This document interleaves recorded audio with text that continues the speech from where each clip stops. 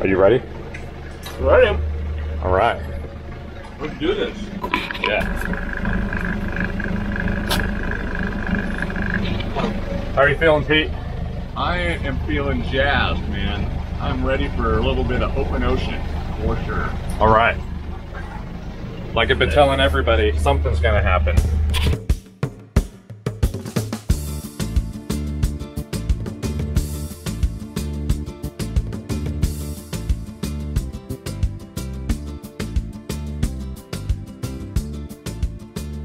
Right. Yeah, it's looking so calm. Let's see. Got radio, PLB.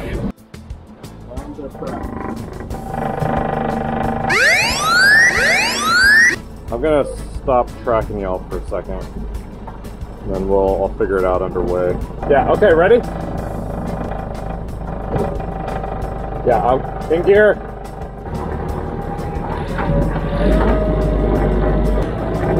Hey, Pete, could you run in here and do the horn, please? We'll get those in a second.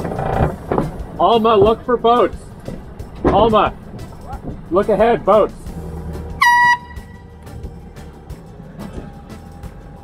You're saying that's not a thing in Washington? Nope. Visual, unless it's a... Yeah. Nobody does that. It's for sure a thing, at least for the Bay, and I think it's California. All right. We're underway. Is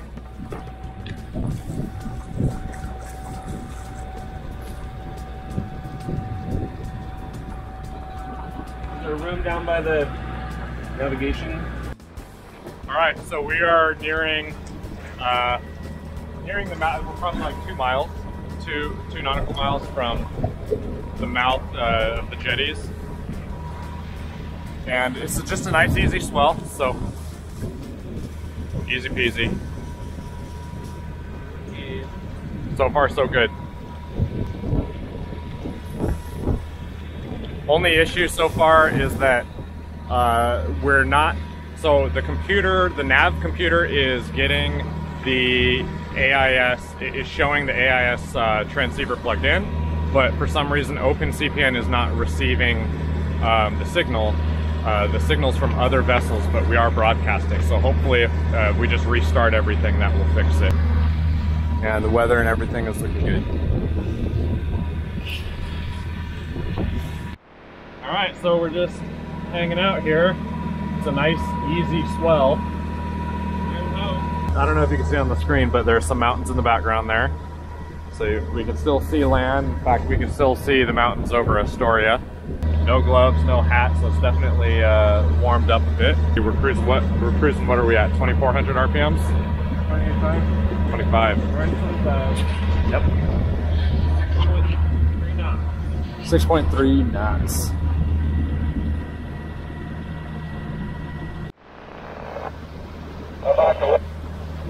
Well, Pete went down below to have a nap. Alma and I are feeling like pretty seasick, but when I stand up here, you know, I feel a lot better. Had some salt, just a swig of green tea, but otherwise, you know, things are going real smooth. No voltage issues, which maybe the lower RPM is helping that. We are just about parallel to Tillamook. We are rounding the bend. Here, I don't know if you can see this, but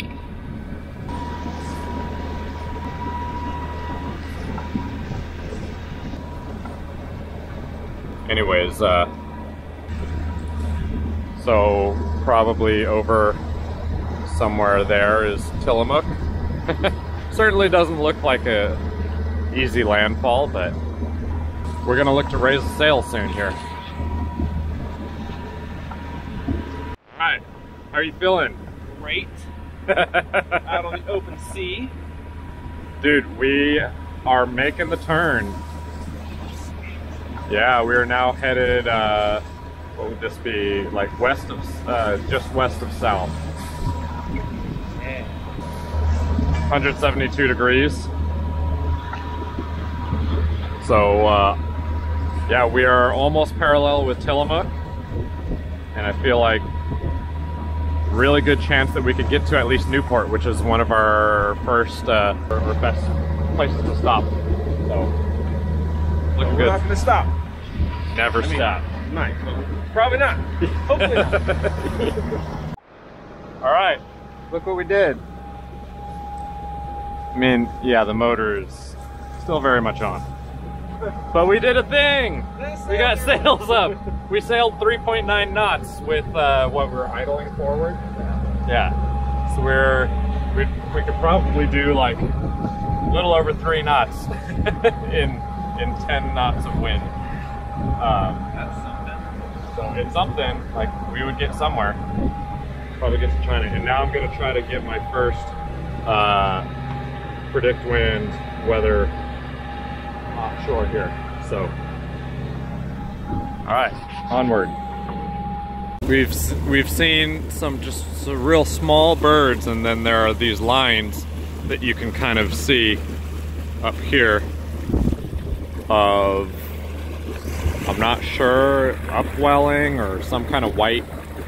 We saw some debris on them, but yeah, still calm, no swell, or you know, very smooth swell. What do they call it, swell? Spirits are still high. I got over my seasickness, or it wasn't seasickness, it was like pre-seasickness. Try some salt, Alma. Try some salt. Yeah. I ate a bunch of salty nuts. That kind of Yes. That could help. We were literally had this puppy dead ahead. Is that a log? It sure looks like it. Oh no, it is a foam thingamajig. That's the prop spinning, I believe. All right. Do you hear that? Do you hear that? I don't hear anything. Hear Peter. what? I hear a lot of beautiful sounds. We have officially shut off the engine. We did lose about half a knot, 0.4, something like that. But this is faster than we were going just floating, right? It was faster than we were going 20, 30 minutes ago.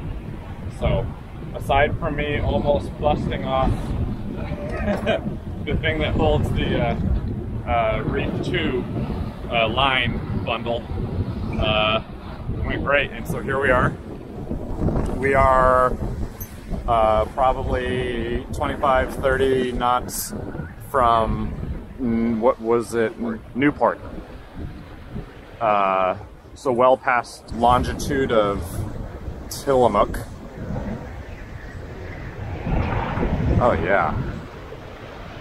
Fucking hell.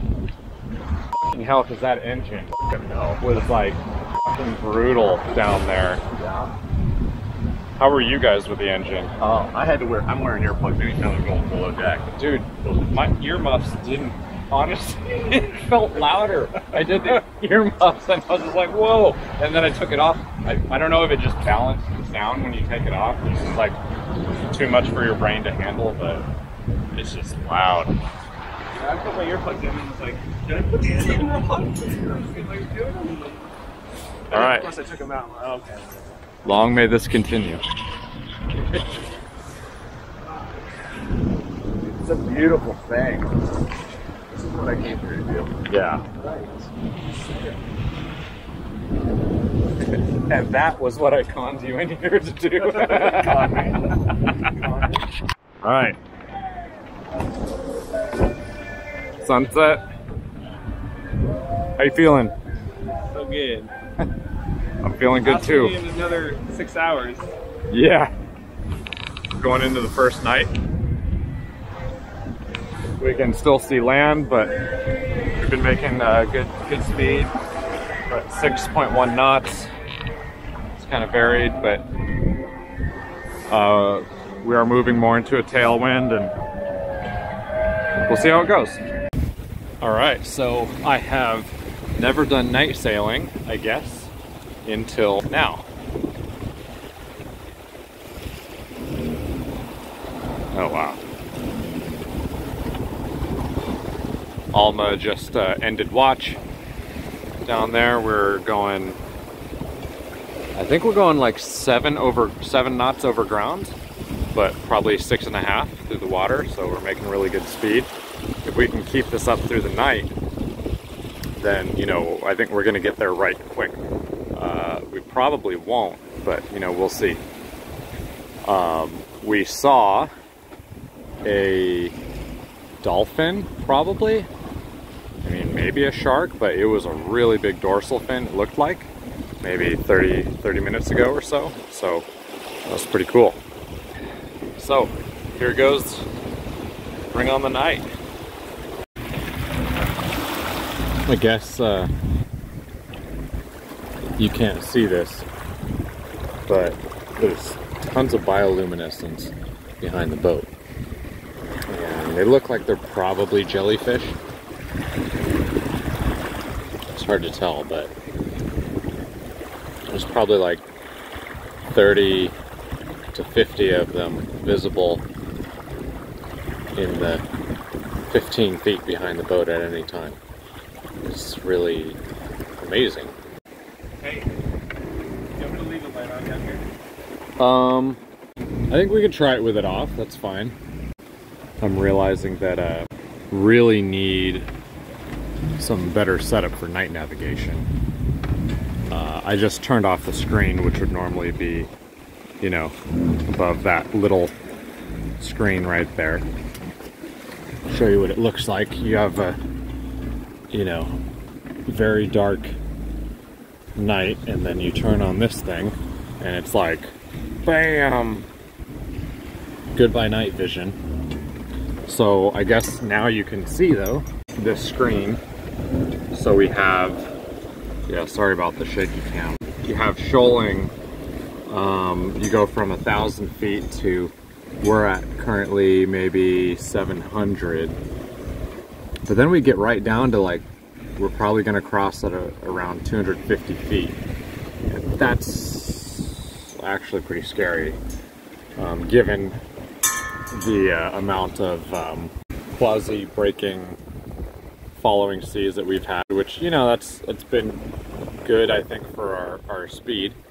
What are we at? We're at 6.5 to 7.5 speed over ground, so that's been great. But, you know, it's a little unnerving having the autopilot working that hard and everything, but we certainly seem to be making good time, so that's good. So I guess we'll see. To me, it's something like, I got my harness on. I'm not a huge fan of the harness at all times, but like alone in the cockpit with shoaling, that's when you need to do that. So, okay. All right. How are you doing? Good.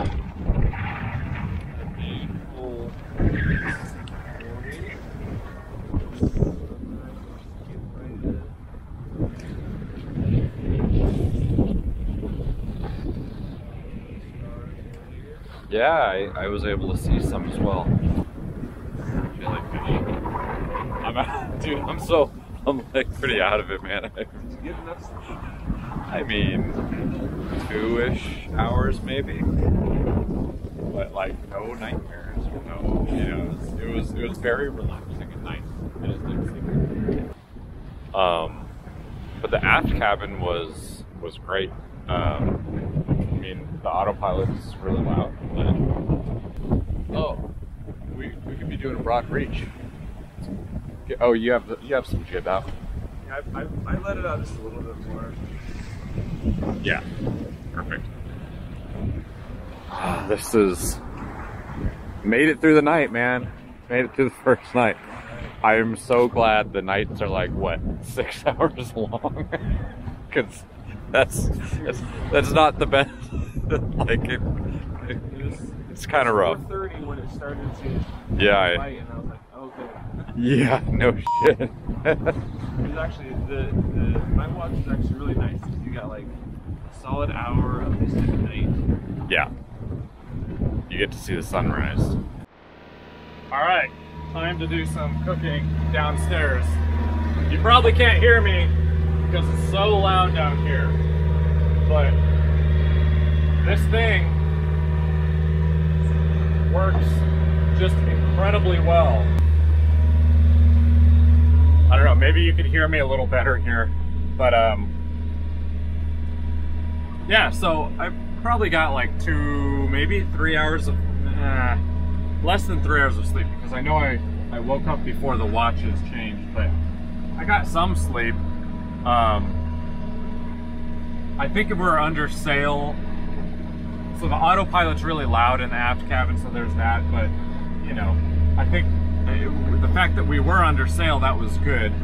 I think if we were under sail in a more steady point of sail, then, you know, it would have been easier to get some sleep. But anyway, so it's the next day. It's a very calm day until later in the day, like maybe 5 p.m. or so. So we're just going to be motoring for most of the day today, or at least during the daylight hours. Up here somewhere? Oh, I see. Moby brought us to a whale.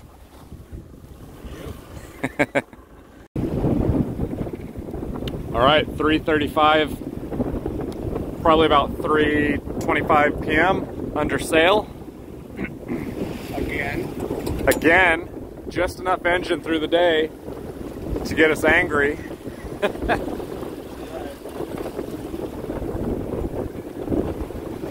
All right, day 2 after leaving Astoria. So we left Astoria yesterday, and I woke up. I did have a little bit of queasiness when I woke up, but I started with some electrolyte and salt water, and it immediately went away. And here I did my watch a little while ago. Actually just finished it. It's beautiful conditions. I don't know if you can see out here.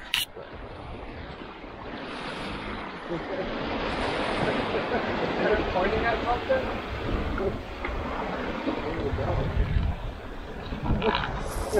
It reminds me of like RCBC's little antenna thingy that he popped up.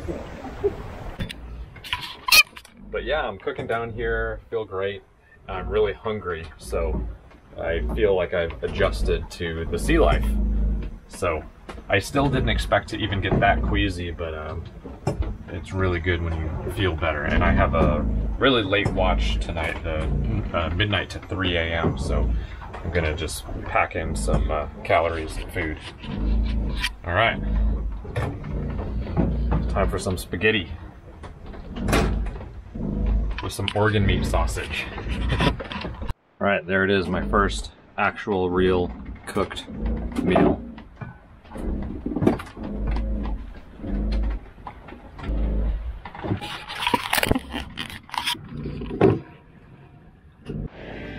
How's it looking out here? It's looking pretty tame. Actually, it's looking pretty light. It's gorgeous, but I'd love to be moving a little bit faster, for sure. Yeah, for sure. And it doesn't get much better than this. Yeah. Eating on the sunset. Yeah. Oh, somebody down below making you food? Yeah, my personal chef Alma is cooking up the grub for tonight. It's wonderful to have someone who waits on me hand and foot, you know. And he's such a good sport about it. Ain't that true?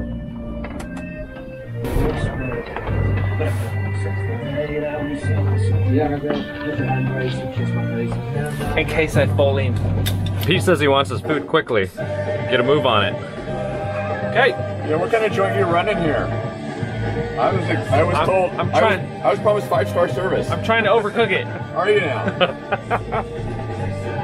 I thought he said al dente.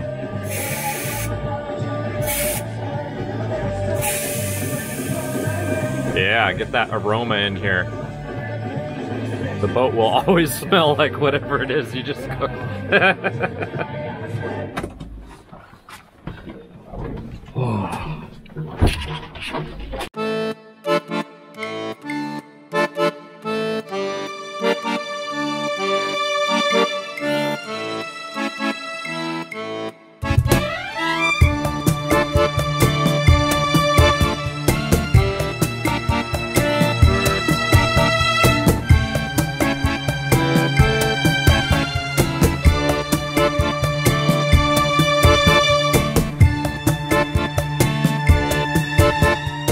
Hey guys, thank you for joining us, and next week we will have some serious problems to contend with.